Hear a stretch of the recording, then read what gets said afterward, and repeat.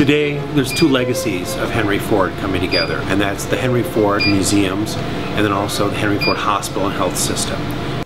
What we're doing is we're taking some of the greatest violins from our collection, the greatest violins in the world, a Guarneri, two Stradivari, and CAT scanning them to understand how they were built, but most importantly, how people can look at them and understand how to remake instruments like that and give the sound back to the public.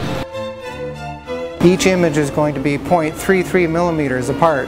So for the whole violin we're going to have 1,820 slices. It's incredible. That's a lot of information to be able to condense to have 3D resolution.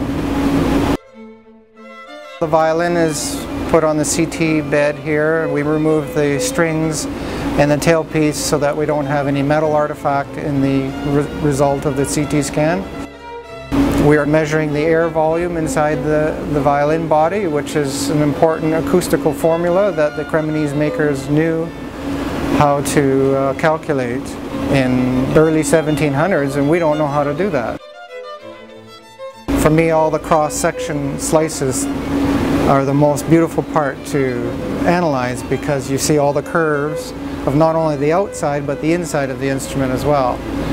Being able to analyze the data to have a complete mapping of, for instance, thicknesses for graduations of the instrument, densities of the wood that was used, quality of the preservation of the instruments. We're able to have all the inside X-ray data to be able to see what the preservation of these instruments is.